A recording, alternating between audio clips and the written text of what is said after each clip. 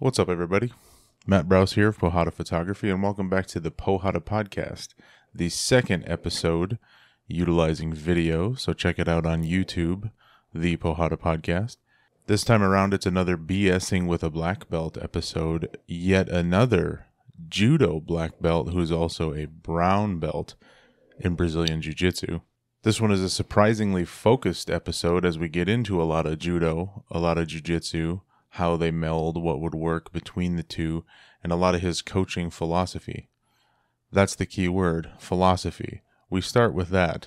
My man here is a professor of philosophy.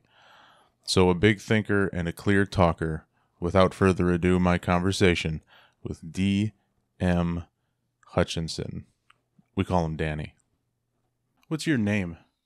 My name is Danny Joseph Munoz Hutchinson. I go by DM Hutchinson professionally, however.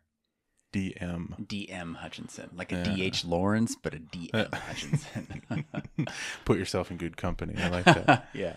Where are you from, bro? I'm from California, San Francisco Bay Area. Oh, what the hell are you doing out here, Minnesota? The job. Of course. I'm an academic, so I go where there are jobs. So this is where I secured a tenure track position after I finished my PhD. Oh, sweet. First gig then? Yeah, pretty much. I mean, I taught in grad school. Sure. But this was my first full-time gig. Where at, if you don't mind saying? Grad school? The gig. Bay Area. The gig. The gig. Oh, I'm a professor at St. Olaf College. Oh, nice. I think you told me that, actually. Yeah, I'm a professor of philosophy and department chair. What does that mean? Which one? Let's start with the word philosophy. What does that What does that mean? Well, is that a how much time you got question? Yeah. Well, let's see. Etymologically, it means the love of wisdom, right? But what it means differs depending upon which philosopher you're talking about, which era you're talking about, which cultural tradition you're talking about. Generally speaking, I'm a specialist in ancient Greek and Roman philosophy. I tend to be Socratic in my orientation towards philosophy. So I tend to think of philosophy in the terms that Socrates defined it, which is to say it was a way of life devoted to examining oneself and others for the purpose of living happily, living meaningfully, etc., etc. Such a good answer. It could be wrong. It could be total fluff and nonsense, but it sounded good. Okay, well, that's what I like. At least it sounds good. Yeah, absolutely. Why? Why do I study philosophy? Why are you into it? What draws you to that? I think it's because I was raised from a very early age to value philosophy. So I didn't have a traditional upbringing. Neither of my parents graduated from high school. Neither of them made it past the 10th grade. And my moral and religious upbringing was in Asian martial arts. So my father understood the importance of the philosophical foundation to martial arts.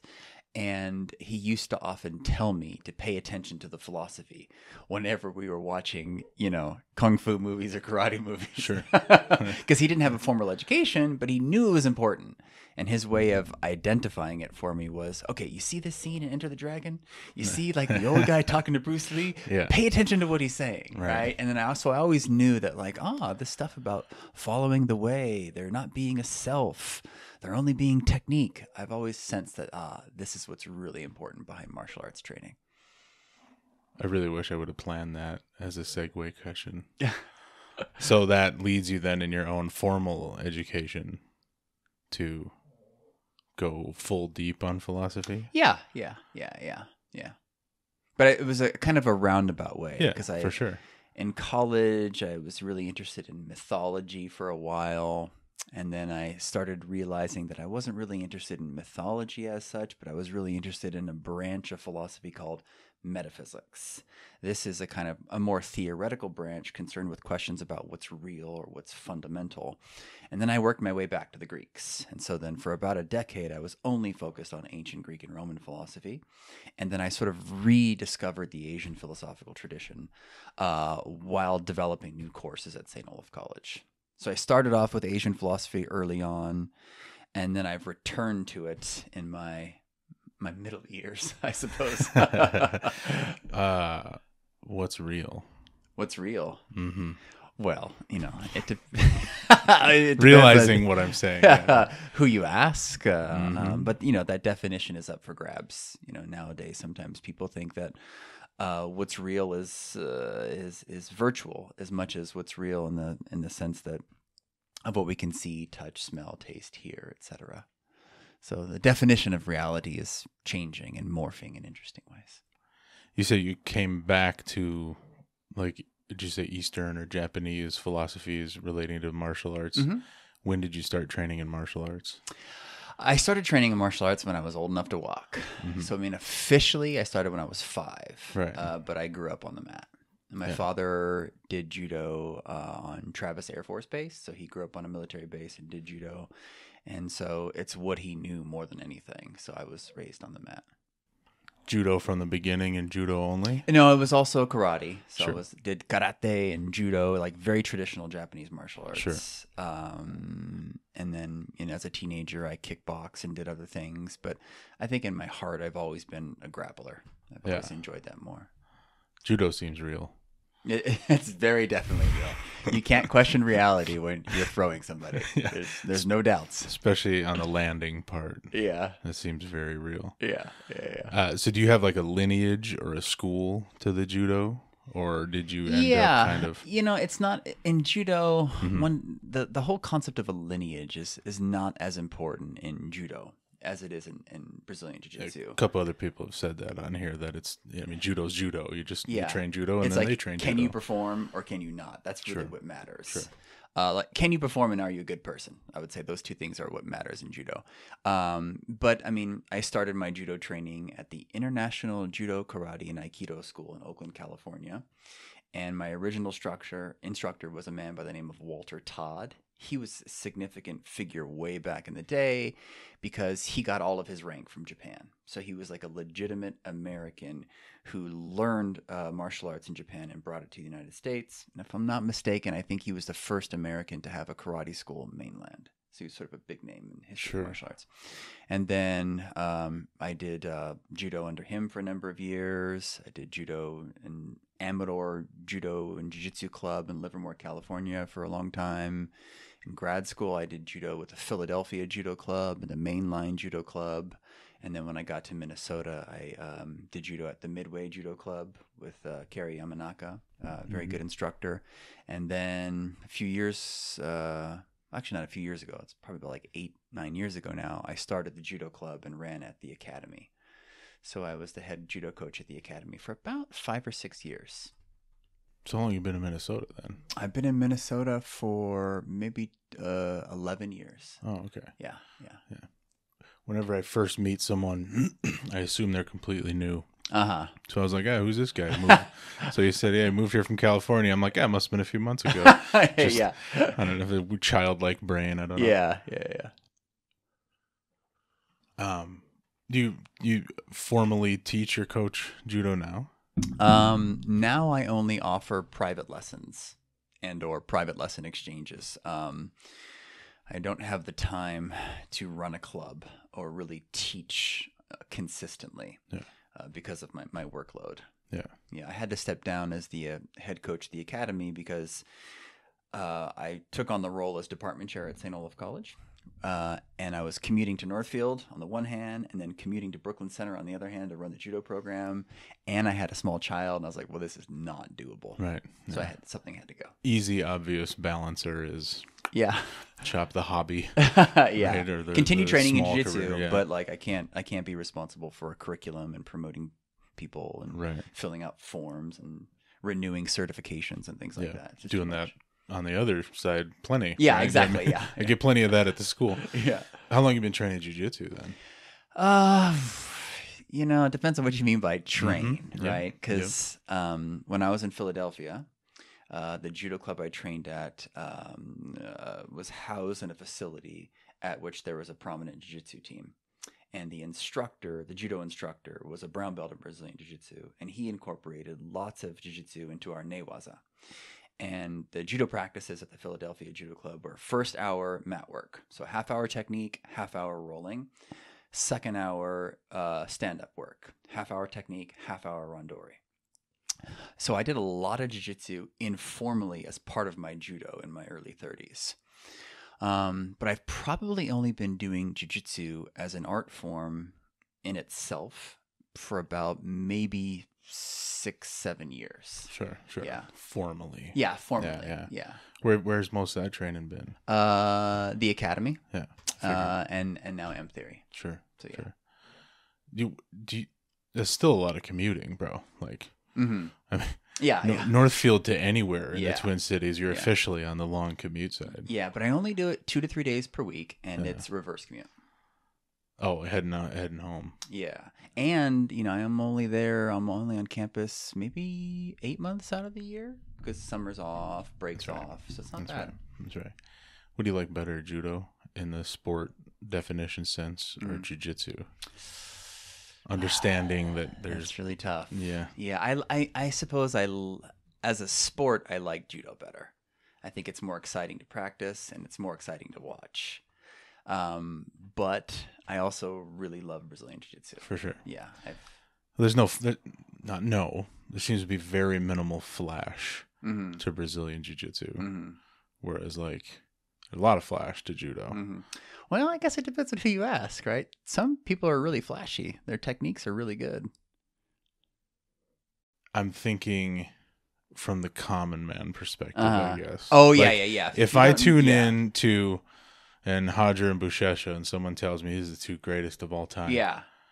And I watch that whole match and I go, sweet. Yeah. Great. Yeah. Whereas I watch two high-level judo guys for whom I don't even have names. It's going to splash. Yeah. It's going to flash. I guess at like the base level. Yeah. One of those is sexy. Yeah. Oh, yeah. It's Hail Mary throw is what it looks like. Exactly. Yeah. You see a lot of aggression, a lot of movement. You see someone get hit with a planet. Versus wrist locked or whatever. I mean, it's terrifying. Judo's violent poetry. Yeah, I suppose that's a way of characterizing it. Yeah.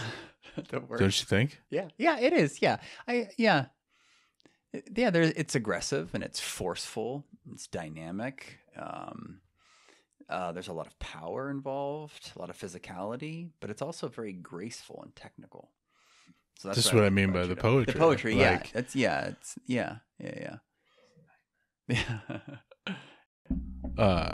how does one go about starting training in judo?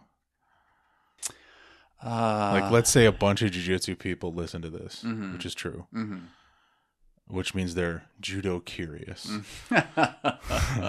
It's like a default. Like, okay, if we started standing, what would I do? Okay, let's not start standing, and they sit down and they go from there. Yeah. What's like the fundamental? I mean, obviously, go find a coach or a program and be taught judo. But like, what would my focus be?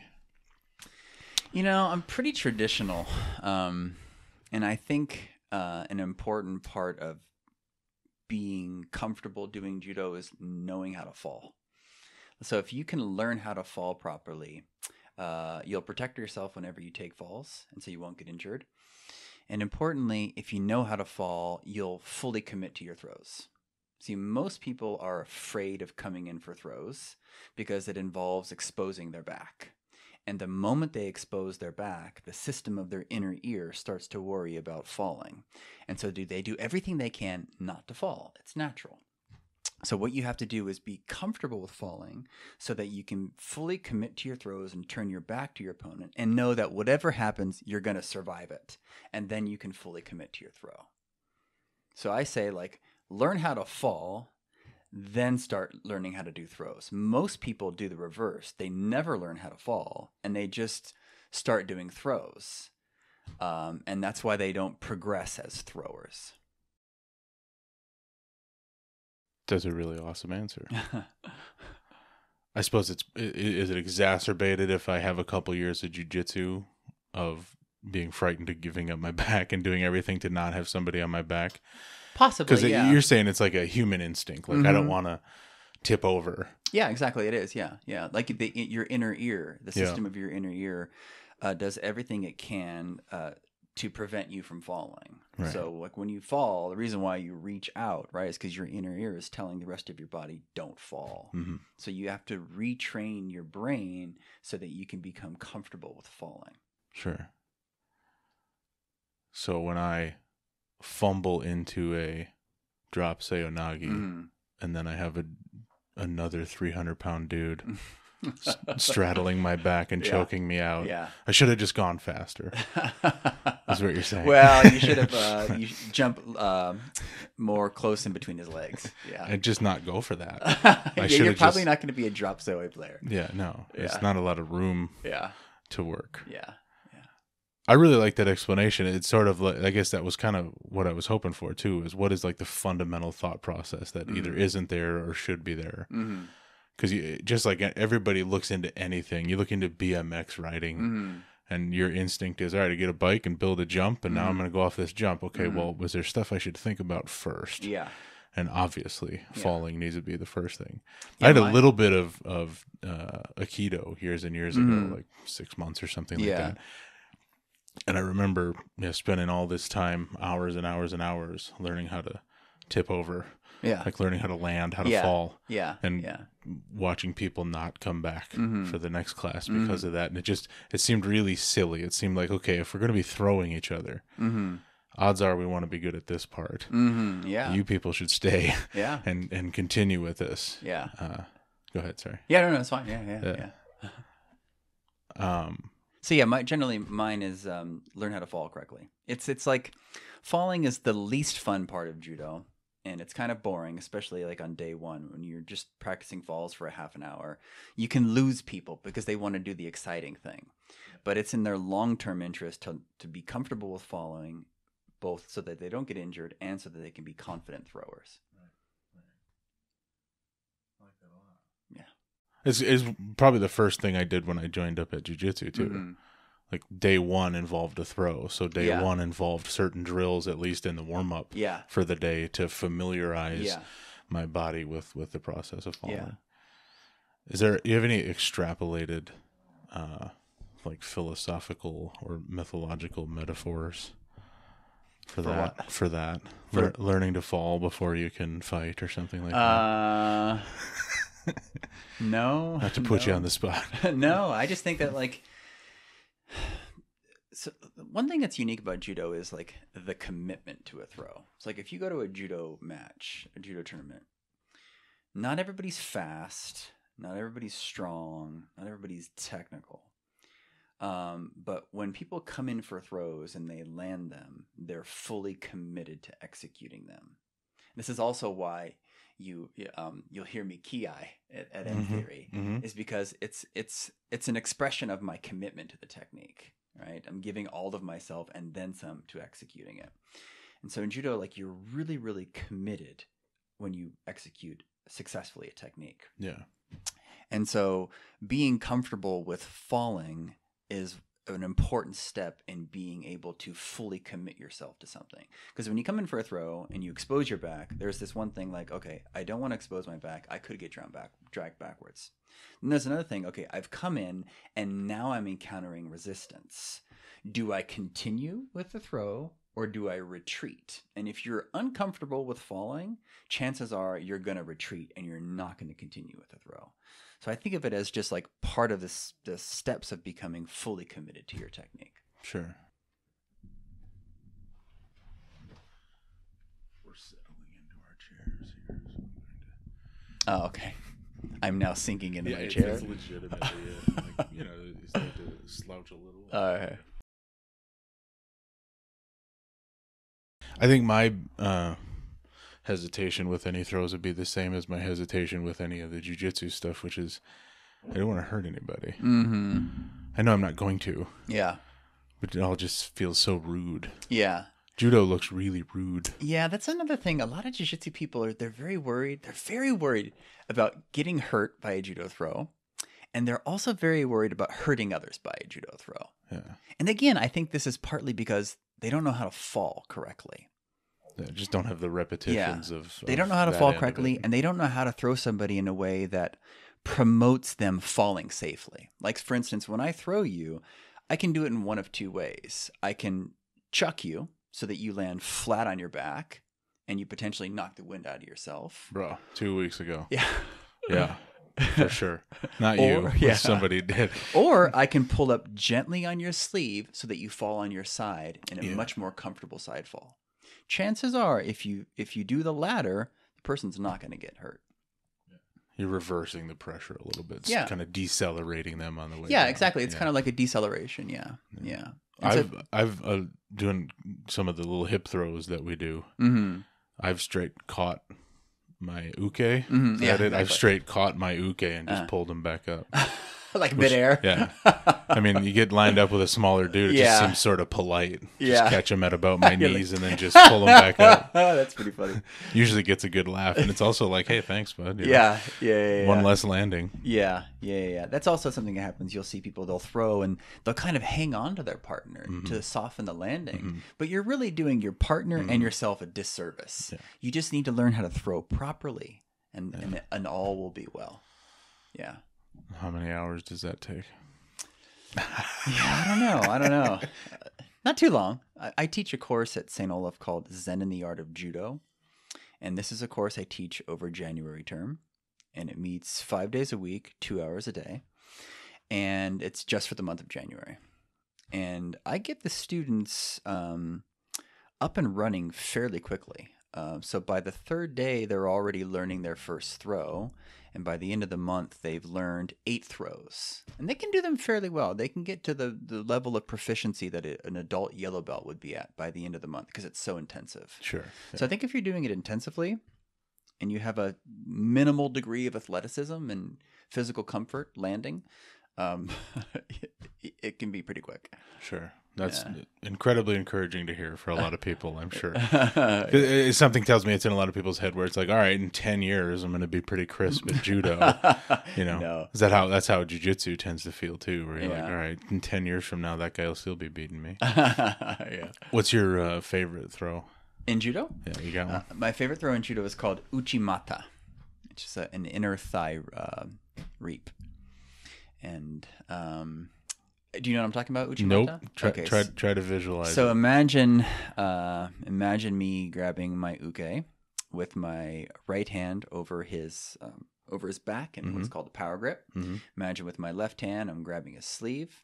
I step in, rotate, and I throw my leg in between his legs, high up into the air. So his feet go right up over his head.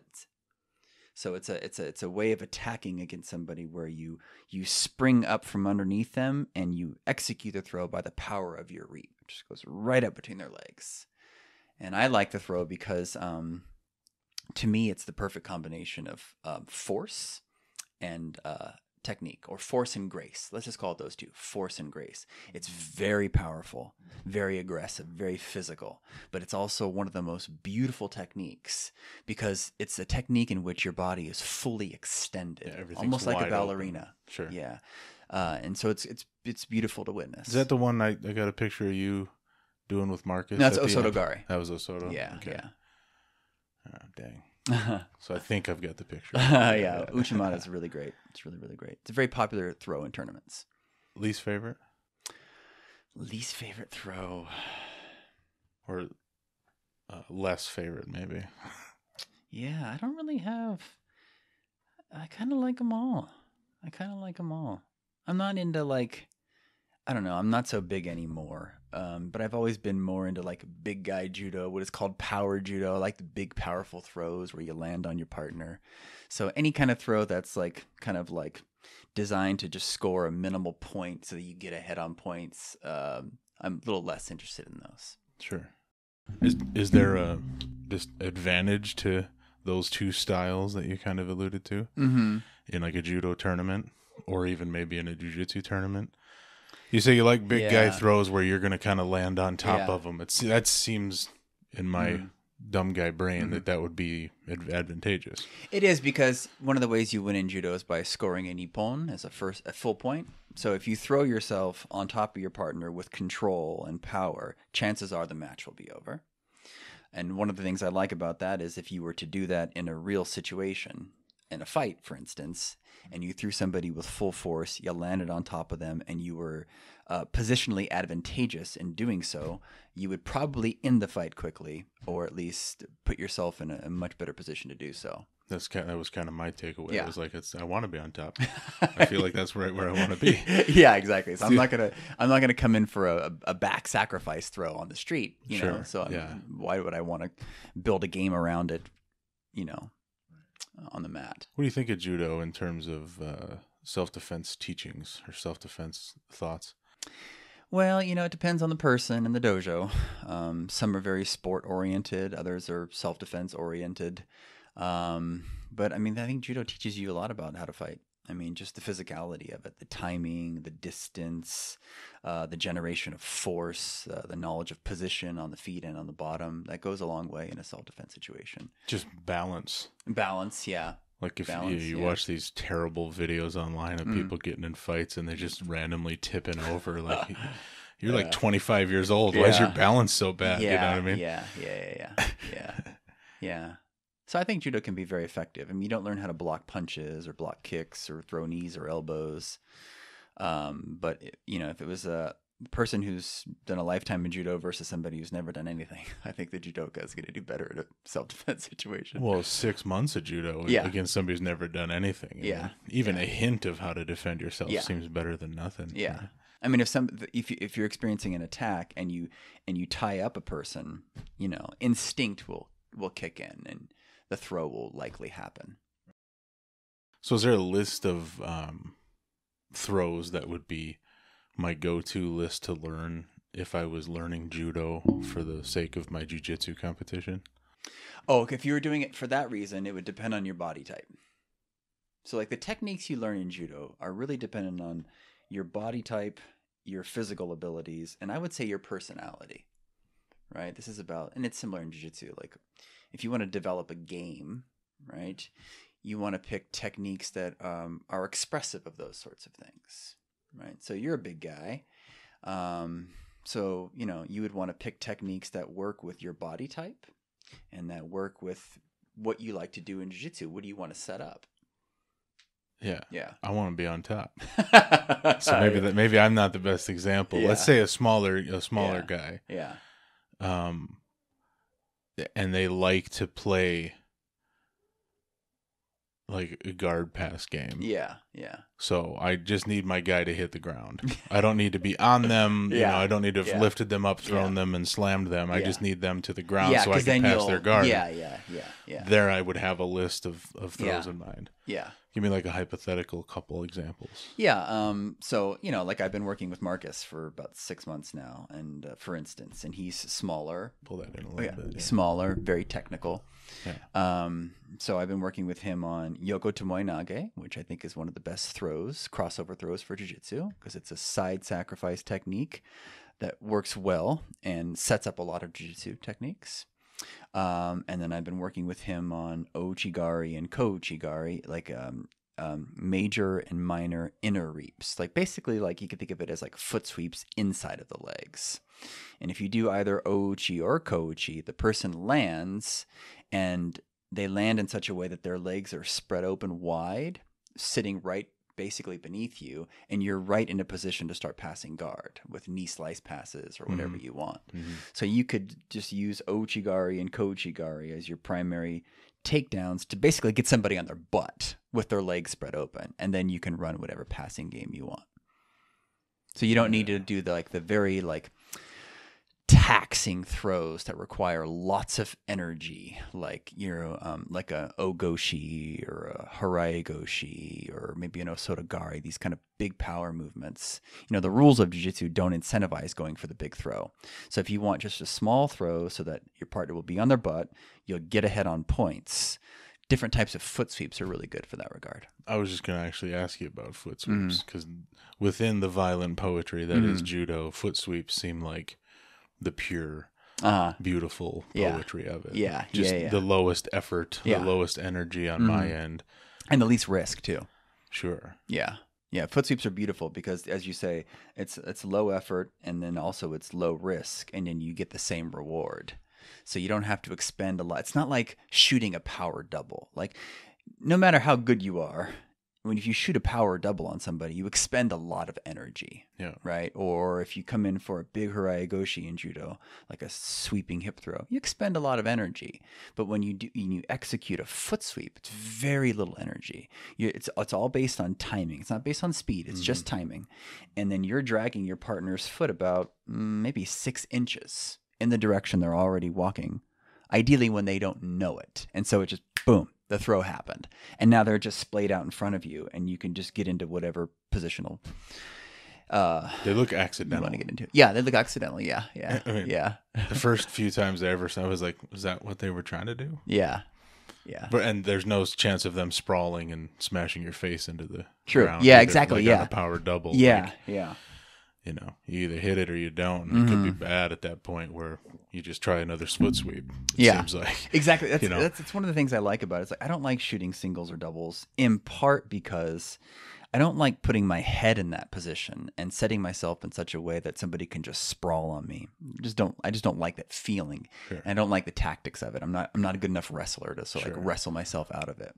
So if I can just manage my distance to keep you away from me and foot sweep you with a little effort, I'd much rather do that. Same. But it's exclusively because I'm lazy. Different motivating factors. We kind of something tells me that we'll get a little repetition on your answer to this, but there's a thing I do when I get Brazilian Jiu-Jitsu black belt in here, and you are a Judo black belt. And I asked them. This is going to have to be a two-parter thing. I asked them to give advice for people at each level, and we just go with the belt ranks for the sake of simplicity. That's interesting. So, like, you're sitting across from a white belt, let's say. What's the generalized, maybe even elevator pitch advice you give them? Same thing, blue belt, same thing. So, first, give me the rundown on the belt system in judo.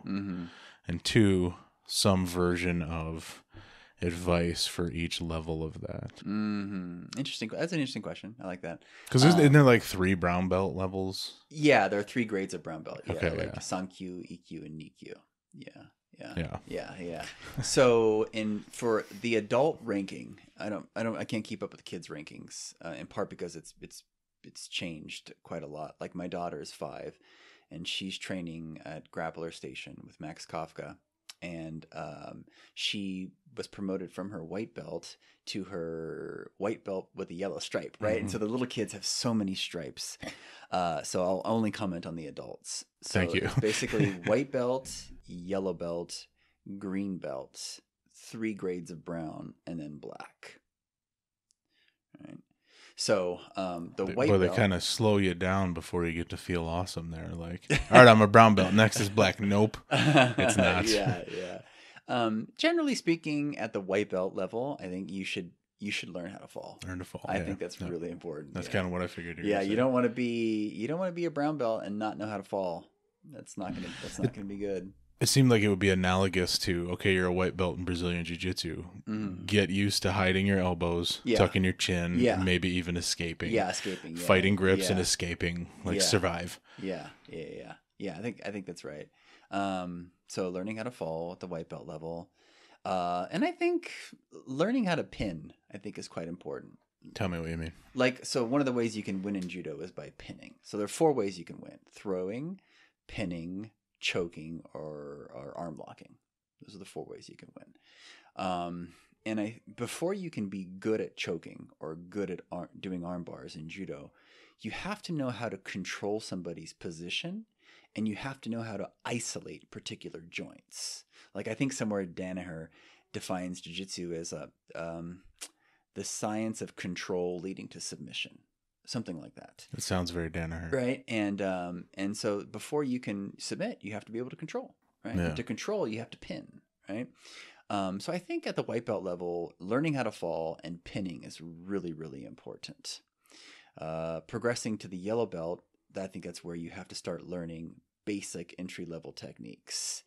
pretty much in isolation. Learn your ogoshi, your hip throw, learn your osotogari, maybe learn your seoi nage, and practice it, right? By about the green belt level, you should start being able to put individual techniques you learn in isolation into a larger network of techniques. So you can see how all the techniques are interrelated with one another, okay? And then by the time you get to brown belt, that's when you should be trying to develop a personalized game based on your physical attributes, your personality, your interests in the sport or the martial art, and kind of constantly recalibrating and reassessing what you're good at, how, linking together different combinations of techniques, all of which belong in your network of techniques, and then, progressing to the black belt level. But like the hardcore randori, randori is what we use for stand-up rolling, right? Stand-up grappling. Mm-hmm. That's going to really start to kind of crystallize at the kind of advanced green belt and your brown belt levels. So you really spend a good number of years refining things before mm-hmm. Before the percentage of time you spend actually sparring kicks in. Yeah, exactly. So like if you go to like a really good judo club, usually the colored belts, like in a class, they'll be doing techniques. And a little bit of randori at the end. But the black belts will just come in, or the advanced brown belts and the black belts will come in, and they'll just do uchikomi in the corner, fit-ins, for like an hour while the colored belts are learning techniques. And then once randori hits, that's when the live grappling goes. Tell me what a fit-in is. Oh, so uchikomi, I think it means literally striking against in Japanese, but colloquially we call them like fits or fit-ins. It's just where you fit the first two steps of every throw continuously with precision, so as to refine technique and to increase your cardio. So that's stepping in and turning your hips into their hips and then snapping back out, doing it again, over and over and over and over. Yeah. And depending upon your club and the type of person you are, you can do 100 to 1,000 uchikomi per practice. Mm-hmm. You just do a lot. What's your advice for the black belt level in judo? The advice for the black belt level. How long have you been a black belt in judo? Long time. I don't know, like 20 years or something. It's been a long time. Yeah. So you qualify to give advice to the black belt level. Yeah. I've had a couple quote unquote brand new black belts and stuff, and they're like, I don't really feel qualified to say. Oh, fair enough. I think a lot of randori, not necessarily competition. Not everybody is into competing for whatever reason, but what you do need to be proficient at judo is you have to be good at randori. And you can do that by randoring in your own club and just traveling to other clubs and doing randori with other judoka at other dojos. That's really, really key, is the randori. So, and in fact, so the founder of judo, Jigoro Kano, thought that there were two components to judo training: kata, which is like prearranged stuff, and randori. Randori is literally it means something like preparation for battle, preparation for war, one of my students told me, but it's just like live training, grappling, that sort of thing. And that's where he thought the essence of judo was really practice. It was in the live training. And so if you want to get good at judo, you've got to do lots of randori. Yeah. Pretty much that whole answer parallels to jiu-jitsu. Like even the step-by-step, kind of the same philosophical components there, it seems like. Yeah. Good foundations are important. Yeah. And do it. Yeah, and do it, yeah. Like actually do it. Do the live rolling or whatnot. Yeah.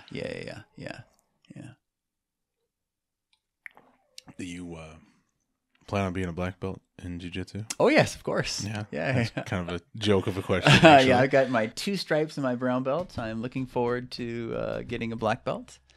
Why? I like pursuing excellence. So, professionally, I'm a scholar of, ancient Greek and Roman philosophy. And the Greco-Roman philosophers place human excellence at the forefront of living purposefully, living meaningfully. And that's always been very attractive to me, the idea of the pursuing excellence, not only in a particular domain, but also excellence at being human, right? And so martial arts training provides you with an opportunity to pursue excellence in a given domain. And I find that very attractive. Why? Because I think it brings out the best of oneself, right? To be in pursuit of a thing. And the excellence of a thing. Okay. Right? Yeah. I mean, think of what's involved in mastering or perfecting or improving a martial art. You know, it takes one has to constantly have techniques and principles and concepts at the forefront of your mind. One has to constantly have the aims of the martial art in mind. One has to constantly progress towards this ideal end, so that you're constantly trying to improve yourself, constantly recalibrating what you're doing, constantly examining what you're doing, so that you're pursuing excellence in this art and this style. And in the process of doing so, you're also learning much more about yourself, right? Learning how you function under pressure, learning how you function when you face adversity, learning how you function when you achieve certain levels of proficiency. It's an exercise in pursuing excellence, but it's also an exercise in self-understanding or self-knowledge. So that's why I appreciate the opportunity in martial arts. I'm doing a little introspection as I listen to your answer there. Yeah. I like it. Yeah. But I feel called out. You know? You compete much?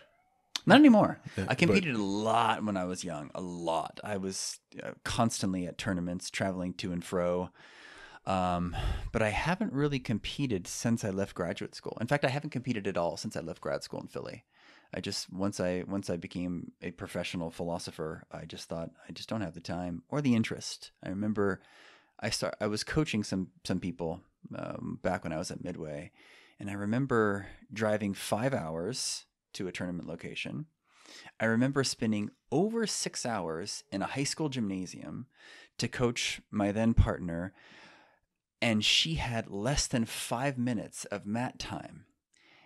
And then we waited several more hours before we left, and then had a 5-hour long commute. And I just thought, I've basically just blown an entire weekend, right, for 5 minutes of fighting. You know, it's just like I can't do that anymore. Yeah, you're either into that or you're not into that. You're not, yeah. And when you're not into that, recognize it. Yeah. And move on. Yeah. So I get it if you're coming into formation as a martial artist and it's important to you to compete. You're gonna do all the long road trips. You're gonna hop on the planes. You're gonna do it because it's important and it's fun. But it's just that aspect of martial arts is no longer my thing. Yeah. I'm kind of there with athletic competition in general. Mm-hmm. Actually, I coach people into powerlifting still, and I get a kick out of it. But holy crap, if it ain't 8 hours in a high school gymnasium for 3 attempts of 3 lifts, the actual action, if you set out the warm-up, is a few minutes. Yeah. Yeah. You know, and I'm not there, Yeah. but I'm starting to see that, man, I could really see being sort of done doing that, you know. Yeah. I still enjoy it, but Yeah. I'm starting to see the light a little bit. You know? Yeah. And I think that's just one of those, you know, personal tests of just realizing when you're at the precipice of a thing and ready to move on or whatever. So good for you for not like lingering and dragging it. And... Yeah. But I enjoyed my days when I competed. I enjoyed it. Pretty good. Yeah. You're pretty good at judo and I was good. I was a good competitor. I did well locally and regionally. I never competed at nationals, which is really the major tournament in the U.S. Mm-hmm. If you could win your division at nationals, it means you're very good. I never competed nationally, so I never tested myself in that regard. Sure. But I was good regionally, locally, regionally. Yeah. What'd you like about competing when you did it? This is one of those questions I ask and I know the answer, but I'm going to ask it anyway. I love winning. And I love competing against another human being. I love testing myself physically in relation to another man. There's just, to me, that there's something so primal about me knowing that when I square off against you, I walk away with a W. I like that. And I'm just naturally very competitive. I got to say that having rolled with you a couple of times now, not a lot, but I've had 2 rolls.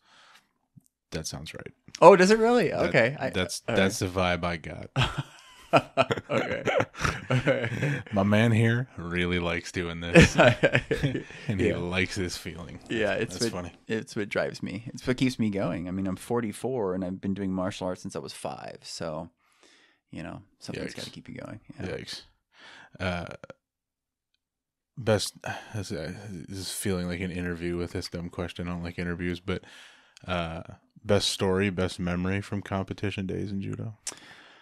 Oh, like biggest win, happiest win, something like that. The most, I don't know. I think the most memorable moment of competing, when I was really young, I remember I came in for a throw and I got countered, and it was against a bigger boy. I was a boy then, and I was afraid to fight him because he was bigger. And when I came in for the throw, I didn't fully commit. Maybe this is why I'm so big on commitment. I didn't fully commit to my throw, and he countered me big time and just threw me flat on my back, and it hurt. But more importantly, my ego was crushed, and I cried hysterically, mostly because I was embarrassed. Yeah. And I couldn't take that feeling of losing in front of the crowd and losing in front of my father. And so I remember that moment of fearing your opponent, not fully committing to a technique because you fear your opponent, and losing because of it. Yeah. So thank you for providing me with the opportunity to circle back to commitment. That's why I'm so big on this. Probably. Slightly therapeutic moment here. Exactly. Yes. Like, no wonder I'm all about commitment. Yeah. Herr Dr. Freud, thank you very much for that. That's funny. Would you compete in jiu-jitsu? Jiu-jitsu is kind of your primary focus. Now it's my sole focus because my training is all jiu-jitsu. Yeah. It's hard to say. I've got this thing, and it's nothing against jiu-jitsu, the art of jiu-jitsu per se, or jiu-jitsu practitioners. And I think it's less of a thing now for me, now that I'm much more comfortable starting from my butt. And I have much more of an appreciation of what it means to start from a sitting position. But I would be very frustrated if somebody pulled guard on me, right? And I think I would lose a lot of motivation to compete against somebody if they just walked up to me and sat down. And for that reason, motivationally, I don't have the desire to compete in jiu-jitsu because I think I'm likely to encounter people who won't stand with me and will just want to sit on their butt. And for some reason, that doesn't motivate me to want to compete in jiu-jitsu. Yeah, that's why I've never really done it.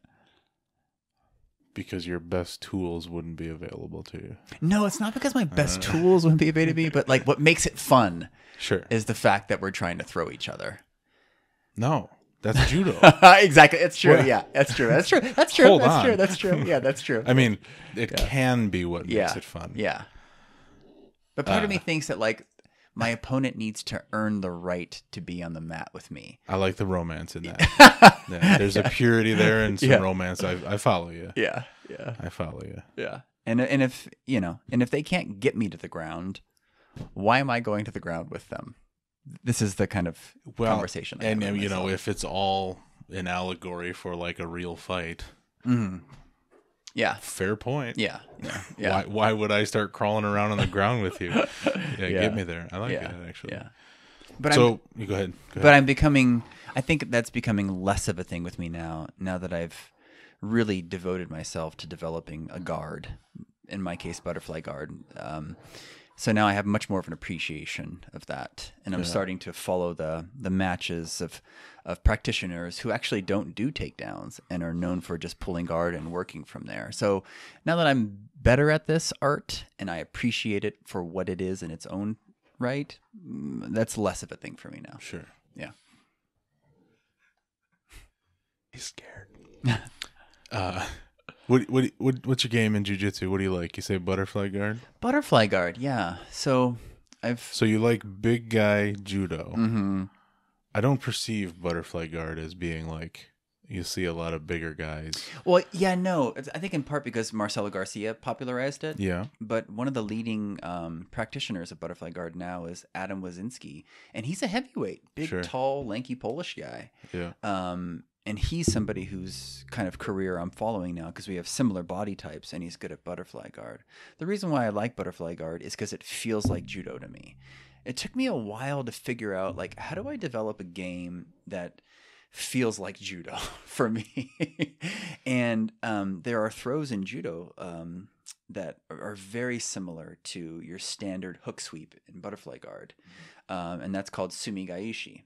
It's where you grab your partner's sleeve and then you pull them across your body and you reach and you grab their opposite hip and then you insert your near leg in their far leg and you flip them over your shoulder. Mm-hmm. That throw, which I like in judo, I mimic when I'm doing butterfly guard. So it was just a way about translating the proprioception involved in judo to jiu-jitsu, and now it's starting to click for me. Like, I used to just learn techniques in isolation, right? And I wouldn't put them together into a network of techniques.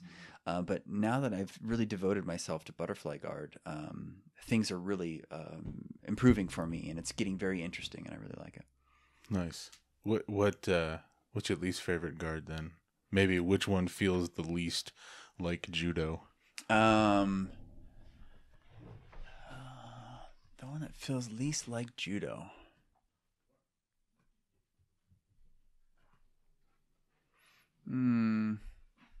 Hard to say. I think, I guess what I mean by that is the butterfly started making sense when you sort of intuited it next to some of those judo fundamentals. Yeah.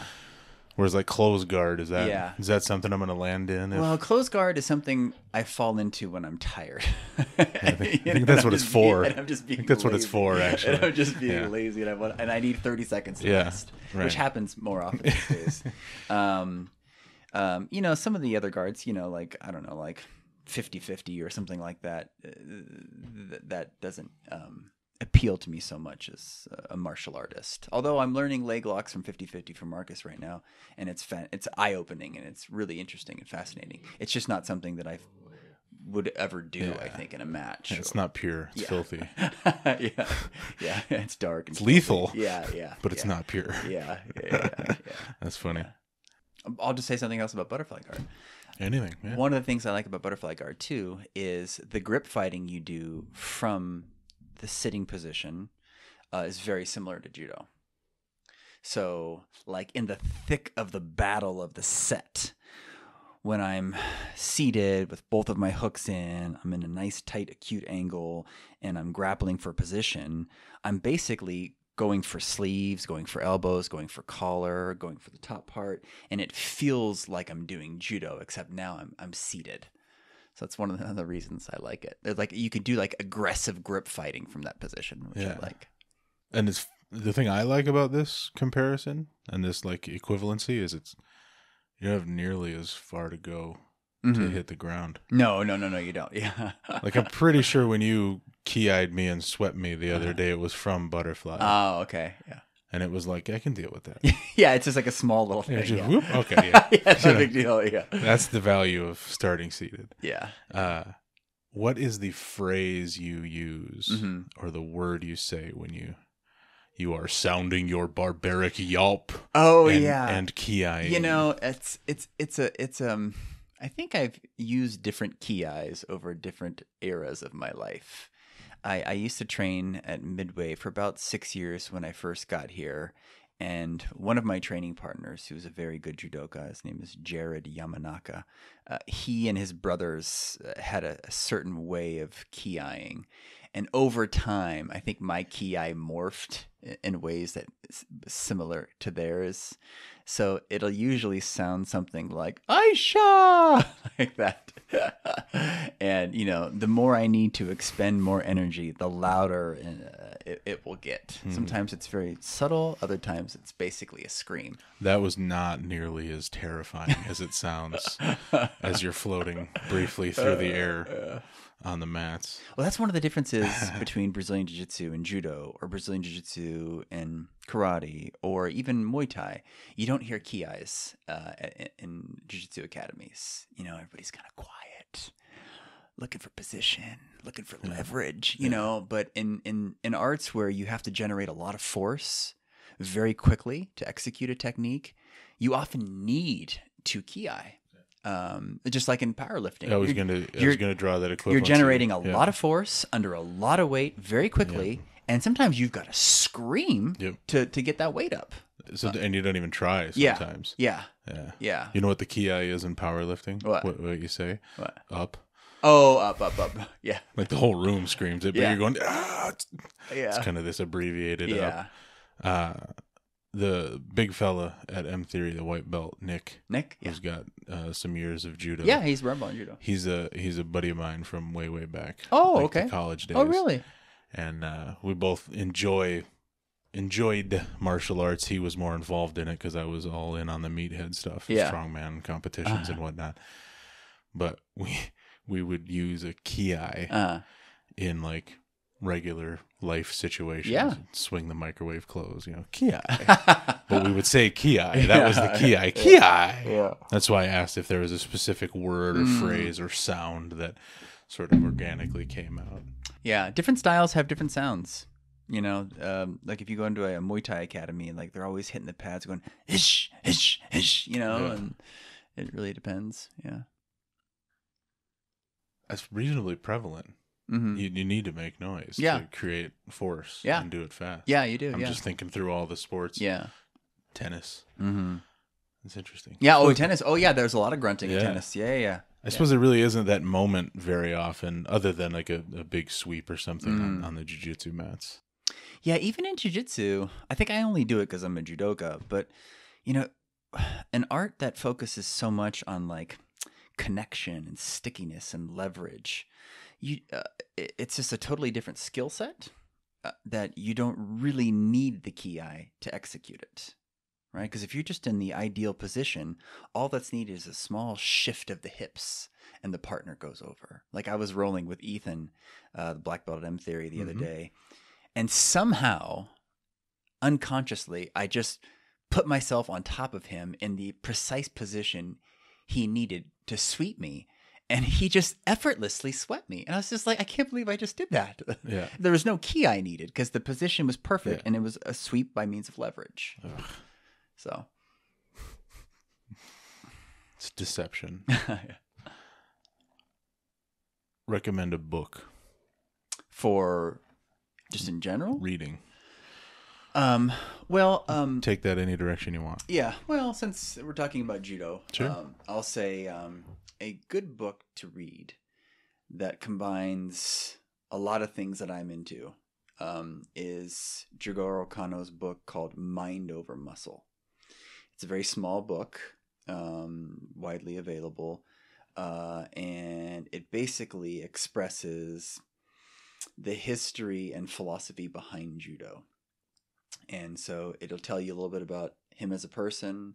It'll tell you about all the different threads that came together to produce judo and why. And it'll give you an insight into Japan, at the turn of the 20th century. That's a really excellent little book. I actually teach it in my Zen in the Art of Judo course. My students get a real kick out of that. It's a great book. Mind Over Muscle. Do you have to be enrolled as a student to take your class? Some faculty have requested to take it. I've never gotten around to doing it. But yeah, all the students, you have to be a student. Yeah. I can't just come down and spot you $20 or something. And the students be like, who's this big, strong guy? Flying through the air because I don't know what I'm doing. Yeah. Anything else? I'm looking at your body type and I'm thinking like what kind of throws you would be interested in. And if you have a powerlifting background and you're good at generating force, I think, good solid ogoshi, koshi garuma, harai goshi, these techniques should be in your arsenal. Should I write that down? That's recording. We'll be okay. Why? Because you can translate the physical movements of powerlifting into those techniques. Sure. Yeah. I mean, the foot sweeps would be good too. I mean, yeah. I think for jiu-jitsu, like foot sweeps are really, really good. But for your body type and your skill set and your natural abilities, like those would be really They'll good get me to for mount you. as soon as possible. Oh, yeah. They'll get you to mount as soon as possible. And if you throw it correctly, the person will land and your legs will clear their legs. Yes. So you won't have to worry about passing guard. Yes. Because I'm terrible at that. So that's good. Yeah.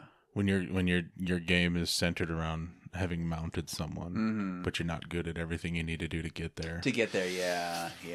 Oh, do you like mounting? Is that the position you like?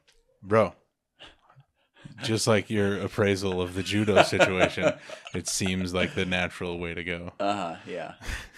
And all that is going, okay, I don't want to actually have to get good at stuff. So I have a natural skill set for this. So I'm just going to chase what I'm theoretically already sort of good at. Yeah. I'm being a bad student.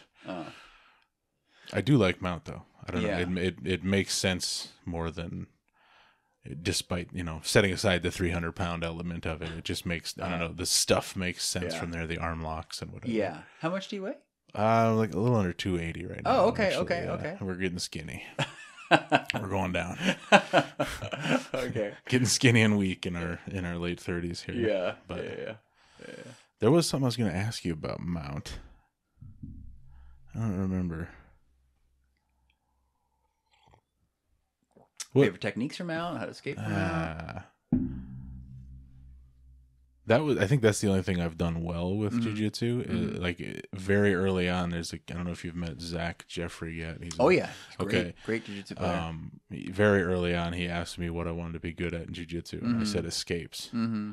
Just because I was like 3 weeks or whatever into just sucking, just hating, and just being smashed and just going, I'm the biggest dude here. What's the deal, man? This is not how this is supposed to go, And I was honestly still, like I'll even start rounds in disadvantageous spots. And like I don't really care. I'm not going to go compete.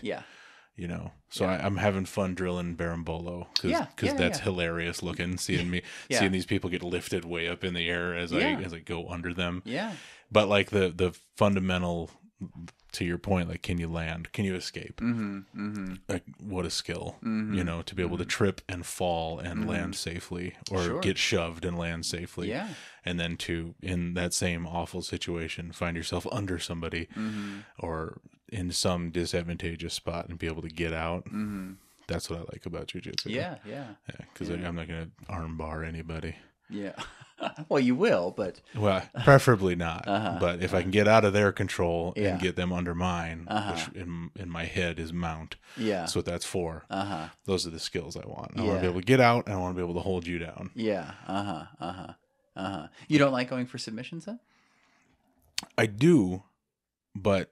And I was just thinking about this the other day. Like I started a round with a cat who's relative, like an equal round. And as we slapped hands, he essentially just stepped into my half guard, and I was like, I'm gonna keep you here. I went like Z guard, knee shield kind of thing. So I'm gonna keep you here this whole round. I didn't say that out loud, but that was my goal. And once he passed that, I wanted to sweep back to it or get back to it, and if I needed to, get to mount. I wasn't thinking about arm bars or chokes if I can hold you in mount for 4 minutes, odds are I can work on taking an arm or getting a choke if I need to. So it was like 3 minutes of my half guard. He passed. I wound up in his half guard. He got a submission, really deep Ezekiel choke. Like, high five, buddy. Nice job. And then I quick swept from half, got into mount, and just rode mount, arms above his head for another 3 minutes. And again, it's like, if I can control you and not let you control me, that's what I want out of jiu-jitsu. Well, good for you to have that mentality of not caring about winning, training, in ordinary practice. That can be very liberating if you just say, I'm going to start off in a disadvantageous position so I can work on something. If I end up getting submitted or getting dominated, big deal. Who cares? I'm working on my techniques. That's how you learn. And you can learn at a much faster rate than if you're just like, oh, I just want to smash people. And, I definitely don't have that. I apologize all the time. Like, oh, sorry, man. What? That was good. Yeah, but it just seemed rude, choking you. That's funny. Yeah, and it's also kind of cringe. Like when somebody at my level, like you guys are blue belts and like hardcore getting in and trying to nail submissions and like, calm down, bro. We're just training. That's exactly it. Yeah. Cool, man. I am pretty happy with this. Okay. All right. Nice. Well, thank you very much. Here, give me one of these through the mics. Thanks, brother. Yeah, thank you. It was fun.